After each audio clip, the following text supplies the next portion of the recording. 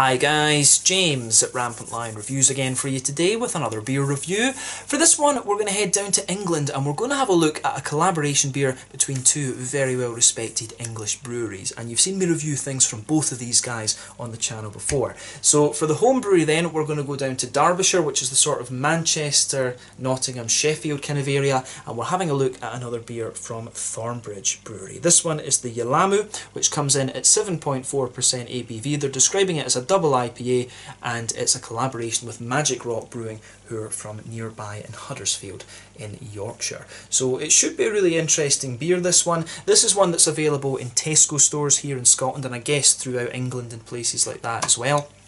But as I say, I've reviewed beers from both of these breweries before. Magic Rock we know are a very good IPA brewery, and Thornbridge do a whole variety of interesting beers. So cool to return to them after quite a while. I think I've only done maybe 3 or 4 reviews from Thornbridge before, so this review is a little bit long overdue. But as I say, this beer available in Tesco's for £3 a can, which is pretty good for when you consider what it is. So yeah, curious to try this one, and as always I hope that you guys enjoy my take on this beer. So as always with my reviews then, I'll tell you a little bit about both the breweries involved here before we taste the beer. If you want to get straight to the tasting, just fast forward. All the usual links are in the description below. That's the brewery websites, the link to my other reviews that I've done both from Thornbridge Brewery and from Magic Rock Brewing. No doubt you'll see more from both of those at some point in the fairly near future. There's all the usual social media down there as well. If you want to see more reviews, do please consider subscribing to the channel. The whole channel of course has a geography based tagging system, so you can go into the home page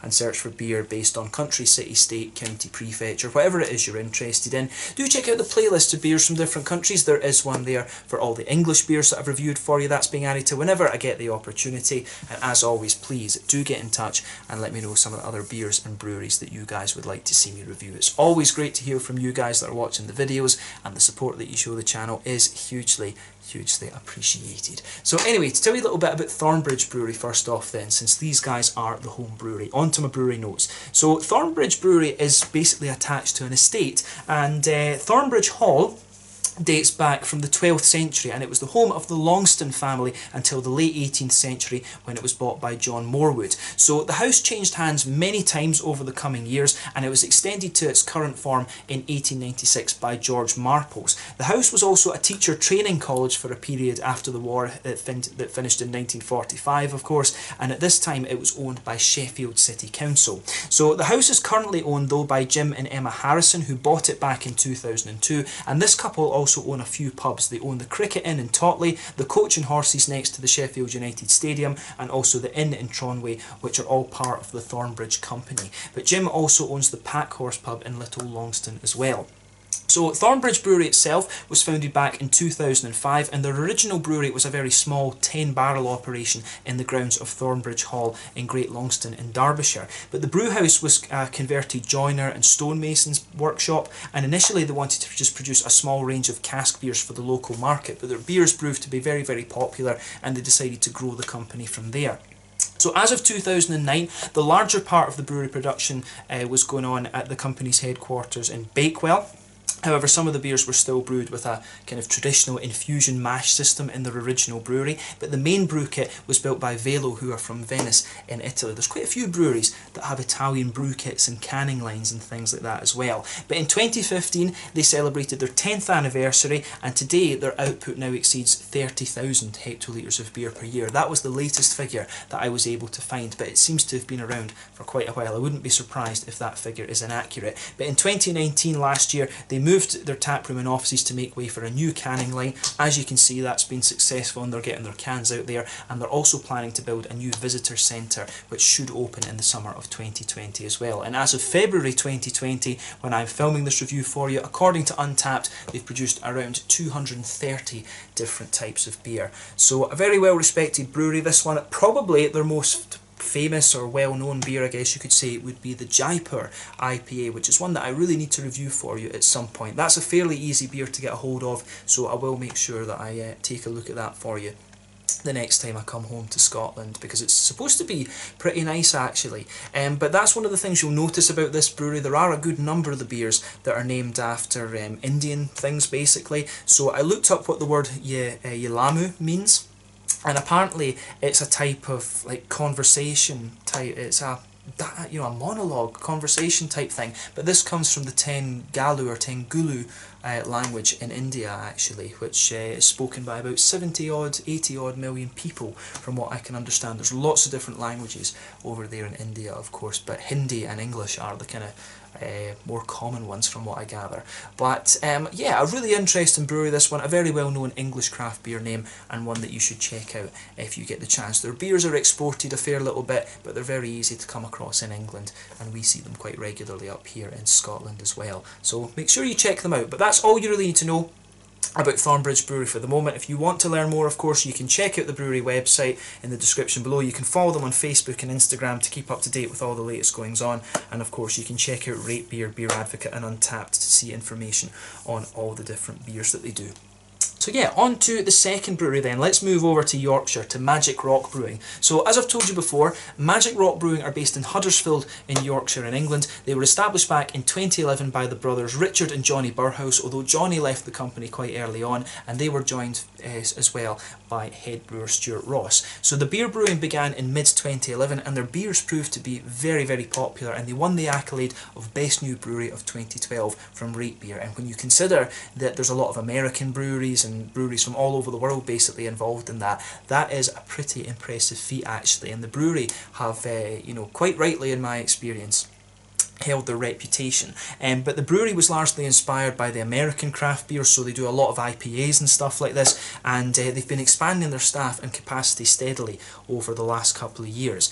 Since 2015, the brewery have been based in the Willow Business Park in Birkby, and they now employ somewhere in the region of about 40 people. But the new site has a brewing capacity of 15,000 hectolitres of beer per year, and they're continually expanding their fermentation capacity to build that up. In March of 2019, though, last year, Magic Rock was bought by the Australian group Lion Beverages, who own 4Pure in London, and they also own Little Creatures in Australia and the Panhead Beers in New Zealand, along with Castlemaine 4X, which is a big macro beer brand from Brisbane, and also James Boag's Lager, which, if I remember correctly, is Tasmanian. A really nice lager, that one, actually. But this means that some of the Magic Rock beers are now brewed in Australia and New Zealand, sort of under licence, if you like, and they're distributed around there as well. So for those of you watching further afield, you might find it a little bit easier to get a hold of some of the Magic Rock beers then. So yeah, give them a go if you get the chance. Probably my favourite ones that I've had from these guys, the Cannonball series, is always really interesting. They've done a whole host of different IPAs and stuff like this, but the Dark Art Stout is one that always stood out to me. I really quite like that. That was Rob at Hopscene that introduced that one to me, and I'm trying to think what else. It's not coming to me just now, but the Cannonball series, as I say, is definitely worth checking out, and pretty much any IPA from them is definitely worth checking out as well. So yeah, another English brewery I should say, that you definitely need to check out if you get the chance. So let's leave it at that for Magic Rock Brewing then. So as always, you can check out the brewery website in the description below if you want to learn more. You can follow them on Facebook and Instagram to keep up to date with all the latest goings on, and you can check out Rate Beer, Untappd and Beer Advocate to find out more information on these guys. As of February 2020, Magic Rock have produced in the region of 100 different beers, according to Untappd. So yeah, let's get on and actually have a taste of this one then. So as I mentioned to you, this one is a 7.4% double IPA, as they're calling it. I would argue that this is just a very strong single IPA. I would always say that it's above 7.5% is the mark where you start getting into the kind of imperial category. But you know, that's me kind of nitpicking a little bit. Maybe at one point before I might have said 8% ABV is a double IPA, but this one's hot with Simcoe, Amarillo and Mosaic, and now we can get rid of the brewery notes then. So yeah, so Simcoe, as we know, is a very smooth passion fruity hop. Amarillo is the big oily orange hop, and Mosaic is that kind of nice juicy tangerine kind of one as well. But as you can see with the artwork on this one, this is most definitely Thornbridge artwork. The Yelamu, as I said to you, means like a monologue or a type of speech or something like that in the Tengulu language from India. As I say, Thornbridge like to name a number of their beers after different things in India. But yeah, 7.4% double IPA this one. Let's have a taste of this and see how we go. We'll get it out and into the glass. A 440ml can. As I said to you, this one is available in Tesco's throughout Scotland and in England and other countries of the UK as well. So let's get this guy out and into the glass. Yeah, so as you can see from this one, and as you would expect, it's poured a lovely, this one's a kind of medium orange colour. This, it does have a little bit of a yellow tint to it, but it's poured kind of very much like a sort of hazy New England type IPA. This one, you can see that there's a solid finger of a frothy, I would say cream coloured head on this one. It's not perfect white, one or two big bubbles sticking towards the side of the glass, a few little ones heading up towards the bottom of that head there, but overall it does look really quite nice actually. A very typical IPA these days, looking more like a kind of New England one. If I put my fingers behind the glass, you can see this beer is pretty much opaque, a lot of kind of haziness going on to it, but it does look as you would expect for an IPA in 2020. So yeah, let's have a look at the aroma of this one then and see how we get on. Oh yeah, you can actually smell all of the hops having a bit of influence here. So first impression, I would say it's the Mosaic and the Simcoe that jump out of this one for me. You can really get that smooth passion fruity note that you would expect from Simcoe. That is kind of there, and you also get the lighter, juicier tangerine notes out of this one as well, which is the Mosaic. And if you take it in a bit more deeply, then you start to get the oily oranges from the Amarillo. I've always found that Amarillo's just, it feels that little bit more oily in its orangey character from Mosaic. And if you've watched the channel before as well, you'll know that I'm a huge fan of these big orangey hops. You know, Mandarina Bavaria, Pacifica, I think it's Waiti as well, has some lovely oranges from New Zealand. Azaka, Mandarina Bavaria, I'm forgetting. Mosaic and Amarillo, of course. Sabro is a new one that's got a lot of that. So a lovely, juicy, light, orangey, or oily orange and juicy tangerine note coming out of this. A little bit of pineapple almost as well, which is one of the complexities you can sometimes get from Mosaic. Mosaic's got a few really interesting traits to it. But yes, some passion fruit in at the back there as well, but a lovely smooth, juicy smelling IPA, I have to say. And as I say, you know, to get things like this in your supermarket for £3, which is, what, about €3.50, something like that these days, that is pretty damn impressive, I have to say. So, yeah, on the green side of the hops, definitely leaning towards the grassy end of the spectrum. You can get a little touch of earthiness out of it, which is Mosaic, of course. Not so much in the way of floral character for me, really more of a grassy beast, this one. In terms of the malt base, you can pick out a little bit of the wheatiness in there, but to me this is leaning more towards the smooth, kind of creamy end of the spectrum. Definitely some nice big oaty notes in there. Yeah, definitely a big oaty quality to this one, I would say. Really comes across as more of a smooth, slightly sweet leaning IPA. What does it tell you in the back here, what it has? It just says barley, wheat, hops and yeast, so yeah, I guess not. Yeah, I'm guessing not really any oats in this one, but it says that it's golden malts that's in it, or is that just the colour? I thought that was the malts. I was going to say maybe golden promise in this one, but no. But yeah, a really nice smelling IPA, this one, very smooth and juicy. So let's have a taste of it then and see how we get on. This one is the Yelamu, coming in at 7.4% ABV, a double IPA from Thornbridge Brewery in Derbyshire in England in collaboration with Magic Rock from over in Huddersfield in Yorkshire. Slàinte, skål, cheers.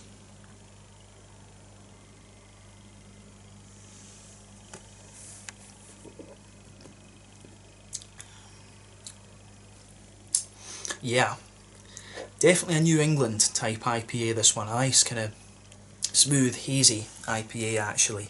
I like how this goes together. It's another really solid effort, but I mean, with the reputation that both of these breweries have, you really wouldn't expect anything less from them. That's a solid take on the kind of modern, hazy type IPA, if you like. So thumbs up to both breweries here. Let's try and dissect the flavour a little bit and describe it a bit more.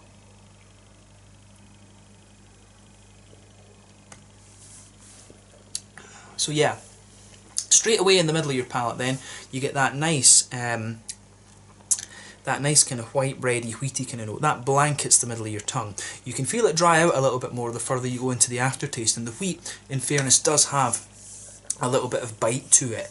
In some ways this actually reminds me of some of the Swedish IPAs that I review more regularly. It does have a little bit of that crispness to it, so if you go to the back of the palate in particular, you'll notice that. I wouldn't be surprised if there's a wee bit of Pilsner malt in this, just to give you a little bit of crispness and drinkability. And that's a bit surprising when it's 7.4%. So, I mean, most of these kind of Swedish IPAs sit around the 6.5% mark. We call them the Swedish West Coast IPAs.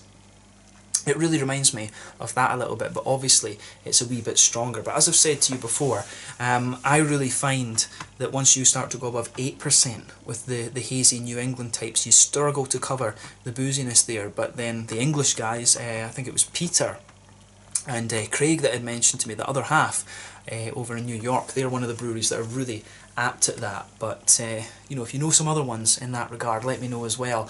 But I think that if you want to go higher than 8%, really it has to be a West Coast IPA for me. So 7.4% is a pretty good level, I think, for this type of beer.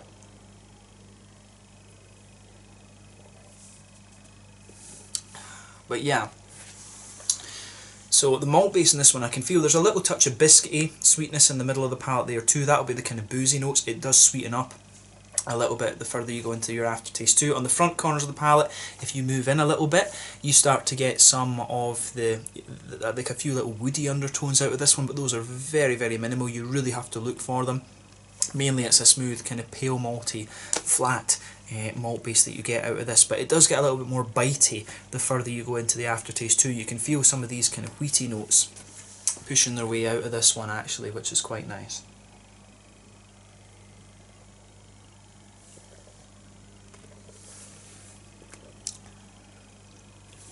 But yeah, with this one then, on the hoppy side of things, if you go towards the back corners of the palate, you get a little bit of earthiness there. That's the mosaic that's giving you that. It can have a little bit of that darker earthiness. But as you come further forward along the sides of the palate, you will see it gets a little bit more kind of floral and aromatic. This one almost does have a little bit of a kind of piney, resiny note out of it. And I don't remember Amarillo or Simcoe really being piney, but this one really does lean a little bit more towards that for me. It does have a little bit of bitterness to this. It could also be like Columbus, perhaps, is being used as a bittering hop, because it really does come across as being almost a little bit spicy. So I wouldn't be surprised if there is Columbus in this as a bittering hop, come to think of it. But round the front curve of the palate, there's a little bit of lighter grassiness in there, and that complements the flavour quite nicely as well. Let's just fire the last little bit of this in there. You can see it's just got that little bit more hazy actually. But yeah, let's look at the fruity side of this beer then. I think we've described the green side of the hops quite well. In the aroma, it really leans towards the grassy side of things, but you'll see in the flavour it leans towards that big spicy kind of floral character actually.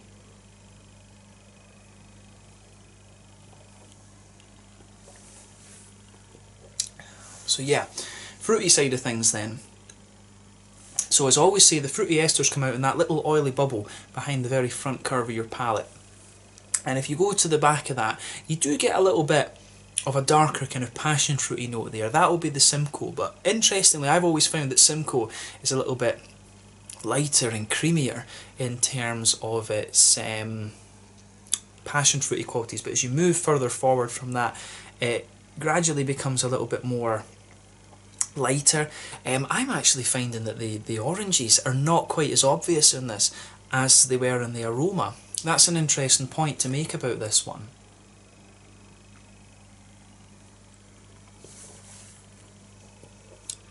I mean, yeah, if you focus on the fruits from the beginning when you take the beer in, you'll get a little bit of that oily orange that you would expect from the Amarillo. You get a little bit of the lighter, juicier tangerine as well, but then the beer really starts to lean towards that darker tropical fruity note, the passion fruit, and it is almost a little bit grapefruity actually as well, which is interesting. So you do get the oranges in the beginning, but the further you go into the aftertaste with this one, it's that spicy floral aromatic note that comes out of it, and you start to get those darker tropical fruits in there as well. So that's an interesting point to make about this beer. I would say that compared to other hazy type IPAs that I've come across recently, this one does have a little bit more kind of bite and hoppiness to it actually. It's almost got just a little bit of that classic kind of West Coasty character actually, a little bit of the dankness almost. So quite an interesting beer, this one. I'm not sure if it is intended more as a hazy IPA, or if it is you know, supposed to be a little bit more of a kind of hybrid, if you like. It actually says on the side here, Yelamu It's a collaboration with our good friends at Magic Rock and is powerfully hopped double IPA. Expect a ferociously full flavoured beer with a juicy character and well balanced body. I would, this beer, I have to say, I would agree with them on that. It is well balanced, but it does certainly have the powerful hop thing. That's really saying it's a bit more like a West Coast IPA. So that's a nice touch they've done with this. So it's a little bit old school, this one. You mean the hops in here. Mosaic has been around for a little bit now. Amarillo and Simcoe are some of the classic high alpha acid hops. These guys are all in the 11 to 14% alpha acid range, which is going to give you that big bitterness, but probably they've been used a bit later in the brew, so I suspect there's Columbus underneath those, used earlier in the brew to give you the IBUs. But yeah, it's a solid beer, this one. Nice drinkable New England type IPA, but it's got a little bit more of that dankness and things you'd expect of the West Coast. Let's look at the mouthfeel quickly then.